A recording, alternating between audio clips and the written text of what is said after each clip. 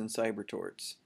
Torts are defined as a private civil legal action to obtain monetary damages from a legal injury to a person or their property. Plaintiff is the injured party and the defendant is called the tortfeasor. Torts are classified as either intentional, unintentional, or negligence, or strict liability. Damages include compensatory or actual damages that attempt to put the plaintiff in the position he would have been in if the tort had not occurred, special or quantifiable damages, such as lost wages or medical bills, general or non-monetary losses such as pain and suffering, and punitive damages which attempt to punish the wrongdoer. These are typically only available in the intentional torts. Here are some of the intentional torts against persons. We'll go into these in more detail. Assault and or battery, false imprisonment, infliction of emotional distress, defamation, invasion of the right to privacy, fraudulent misrepresentation, abusive or frivolous litigation, or wrongful interference with a contract or business relationship. Assault is the reasonable apprehension or fear of immediate contact. It's not the actual contact. Battery is the actual contact. It could be a completed assault or an offensive contact that occurs without an assault. So you can have assault and battery, or assault or battery. While it is an intentional tort, no motive is necessary, and the plaintiff can be compensated for emotional harm. Defenses to assault and battery include consent, self-defense and others, and defense of property. So for example, boxing would be consensual. Defending oneself in a fight or defending someone else would be a defense, as well as defending one's property. False imprisonment is the intentional confinement or restraint without justification. In the business world, there are retail fraud statutes that allow a merchant to detain a suspected shoplifter as long as there is probable cause. To see an example of false imprisonment, see case 4.1. Intentional infliction of emotional distress requires extreme and outrageous conduct caused by the defendant, and in some courts, physical symptoms. Defamation is another intentional tort. It requires publication of a false statement that harms somebody's good reputation. Publication occurs when a third party hears or sees a statement. An individual who republishes a defamatory statement may also have liability. As I said, the statement has to be false, oral or written assertions of fact, but not opinion. Opinion is not defamation. It's free speech and generally not actionable. Slander is oral defamation and libel is written defamation. Statements made on the internet may be libel. Damages for libel are presumed as a matter of law. In other words, a plaintiff need not prove she was actually injured because the libelous statement is permanent and continues to harm even after the statement is made. In the case of oral defamation or slander, a plaintiff needs to show special damages or that there was actual some type of loss, and the reason for this is that slander is temporary. Defenses include that the person is a public figure, and the plaintiff needs to show that a statement was made with actual malice.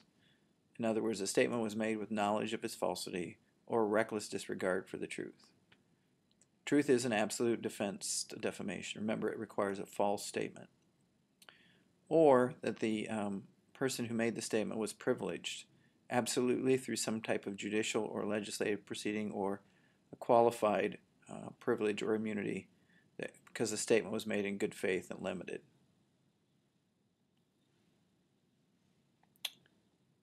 Invasion of the right to privacy is a tort that is in place because a person has a right to their solitude. A breach of that duty is a tort. Types of invasion of privacy including intruding on someone's private affairs or seclusion, portraying them in a false light, publicly disclosing private facts, for example, maybe medical records, or appropriation of identity, kind of the civil side of identity theft. Fraud or fraudulent misrepresentation occurs when someone intentionally deceives someone else, causes them to believe something to be true that's not. It requires a knowing misrepresentation of fact, not opinion, an intent to induce that innocent party to rely.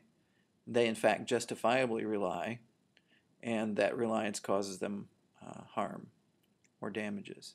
Contrast that from puffery or statements of opinion. So if I went in to buy a used car and somebody said this is the best used car ever, that's not really a misrepresentation of fact. That's just opinion and shouldn't be actionable. Another tort is abusive or frivolous litigation. This occurs if someone filed suit based on a malicious claim or without having a legitimate reason, then they lose the lawsuit. They could be sued for malicious prosecution, and the other party could recover the cost of the suit, and in some states even lost profits. There's also wrongful interference with a contract or business relationship. If it's a contract, it has to be valid and enforceable. A third party knows about that contract, and they intentionally cause the party to breach the original contract. But even if there's not a contract, there could be intentional interference with the business relationship. To prevail, the plaintiff must show the defendant targeted only that plaintiff's customers and product. And under defenses, one defense would be that rather than intentional interference, that it's bona fide competitive behavior. There's trespass to land or personal property. If it's trespass to land, actual damages or harm is not required to prove trespass, and defense is that it was warranted or that the trespasser had permission or a license. Trespass to personal property is kind of like the civil side of theft. It's wrongfully taking or harming or interfering with an exclusive right of use of personal property of another. Another word for personal property is chattel. Conversion is the wrongful taking or retaining possession of personal property and placing in the service of another. Good intentions aren't a defense, and usually you'll see this occur with trespass to personal property. So sometimes somebody will take something that's a trespass and then converting it to their use or someone else's use is the conversion. Other times they might actually have permission to have it, but then they convert it or wrongfully retain it. Can also disparage somebody's title or the quality of their product. These are economically injurious falsehoods made about another's property or product. If it's about product, it's typically slander of title. If it's about land or some property, it's slander of title.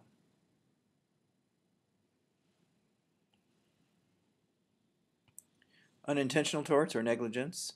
Negligence occurs when a plaintiff is legally injured due to a defendant's failure to live up to a reasonable standard of care, causing a foreseeable risk of injury. The questions you need to ask, there are 4 parts or 4 elements to negligence. Was there a duty? Did the duty get breached? Did the plaintiff suffer a legal injury? And did the defendant's breach of duty cause the plaintiff's injury? In other words, duty, breach, causation, and harm. Let's look at the duty of care and a breach of that duty of care.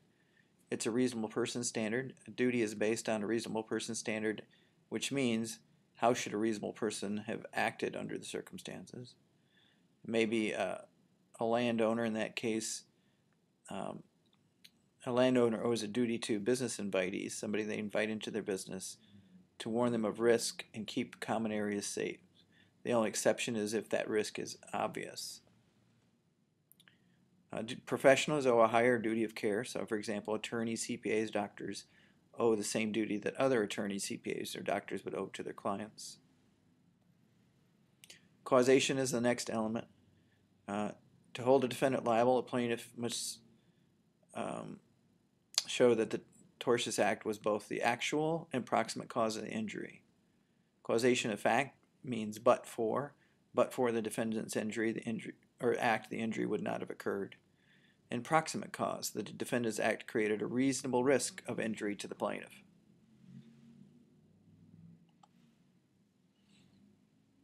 Plaintiff must suffer a legally recognizable injury. So if one's feelings were hurt, that's probably not sufficient. If the law recognizes it as an injury, then it would be. Not all injuries can be compensated. Sometimes there's no way to quantify it, or as I mentioned, hurt feelings or something like that. Compensatory damages are the norm. As I said earlier, punitive damages are usually only awarded if it's an intentional tort. Defenses to torts, superseding cause, in other words, some other event that's unforeseeable actually causes the injury. And contributory and comparative negligence. Contributory negligence is rare, and basically it says the plaintiff won't recover if it can be shown that the plaintiff was at fault. Comparative negligence, which is more common, the court would compare the degree of negligence of both parties, and as long as the plaintiff is less than 50% at fault, they could recover a prorated share of the verdict. In other words, let's say that the plaintiff was 20% at fault, their recovery would be reduced by that 20%. If it was more than 50%, then they wouldn't be able to recover. Some special negligence doctrines and statute res ipsa loquitur, means the thing speaks for itself, even though we may not have direct evidence that it was negligence, it just doesn't occur without it. Negligence per se means on its face, so there's an actual statute that says if it's violated, that would be considered negligence, and the defendant broke that statute or law. The plaintiff is in that class to be protected, and that statute is designed to prevent the injury to the plaintiff. Danger invites rescue. In other words, a situation is presented which causes somebody to go and they're harmed. And other special negligence statutes like the Dram Shop Acts, which relates to alcohol liability, and the Good Samaritan statutes, which basically allow somebody to act in the capacity of a Good Samaritan and their liability be limited if they cause harm. Strict liability doesn't require fault. It's absolute liability. Usually involves some kind of a normally dangerous activity. Other applications would be product liability. Basically, if there's a statute that says a manufacturer or seller harms somebody with a defective product and they have liability, then they're absolutely liable. Another example of this strict liability would be some statute that prevents somebody from having harmful animals, wild animals, or, for example, pit bulls, if the statute lists them. Cyber torts, basically all the same torts we talked about committed on the internet. One of the challenges can be identifying who the real author is. Another issue is whether the ISP or the internet service provider can have liability, and there have been a number of laws that attempt to limit the service provider's liability because they're providing the service, not actually aware of everything that's happened. They may be forced to reveal identifying information in some cases. And spam has been a big issue. There have been another of federal laws to protect from spam or to protect a